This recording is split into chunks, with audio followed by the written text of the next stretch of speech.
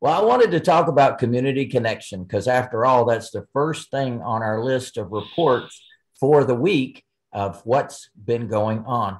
And I met a marvelous lady at the MWR convention who heard me on the stage. And she said, Lou, she said, and this was, of course, afterwards. And she came up, she says, Lou, did you say you're from Tucker, Georgia? I said, yes. She said, well, I'm from Tucker, Georgia, too. And sure enough, I want to just show you her picture. And that she announced herself as Patricia Smith. I found out later that she's actually Patricia Remy Smith. And there's some pretty famous roots that she has because she invited me. She said, well, guess what? We are having a session on Saturday, and we would love to have you join. So she sent me an invitation to a wonderful celebration about the 4 streets. Now, these are 4 streets in Tucker, Georgia, that were settled by 4 families. And these 4 families got with it and stuck with it. They moved in from other parts of Georgia. One of them came in from, I believe, New Jersey, and they came in and settled this area of Tucker, Georgia. And while the area was growing up and there was lots of commercial development, they maintained these 4 streets as residential, and they fended off all invitations to sell their properties and make them commercial properties. They fended off sales to other people. They intermarried with one another. Different kids married each other, and different ones continued to live in that area. And even if they moved away, they still maintained their roots with the other folks that were living in that area. So we had a celebration of the 4 streets yesterday, and there's 5 churches in this little community. And what a great story they had. They have it up on YouTube, and it was just a whole wonderful documentary about what had happened.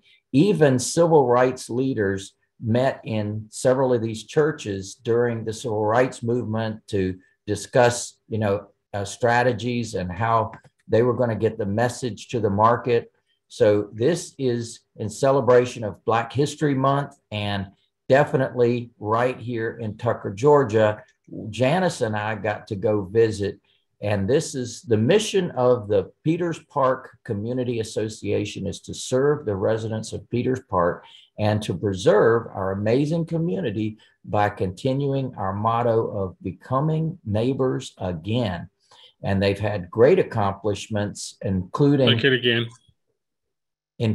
creating a park there in the community, getting that funded by DeKalb County, and also working with the city of Tucker.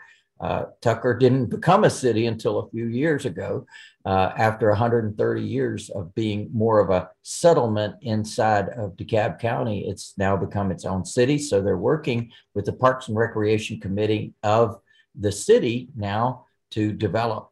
And what a great opportunity to meet the folks there. Oh my gosh, afterwards, Janice and I weren't able to leave because there was like this whole line of people that wanted to met with a city commissioner, as well as another business owner in the community, several people. One gentleman had just been discharged from his bankruptcy in January. He said, can you help me? I said, absolutely, we can help you.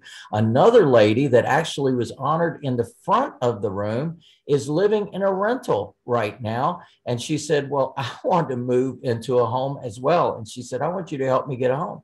So it was so wonderful because they had actually, there was a painting that had been done by one of the Kofer family, which is a famous name around here, and of this gentleman's grandfather. And so he and his wife were there, and it was great that we had a chit chat about getting them a home. How cool is that? So this is Patricia Smith, and thank you so much for the invitation to join you. And I definitely gave her our book, doing good while doing well, so she could discover more about who we are and what we do and how we operate and how we are headquartered right in Tucker, Georgia, but we serve the entire country and, in fact, parts of the whole world.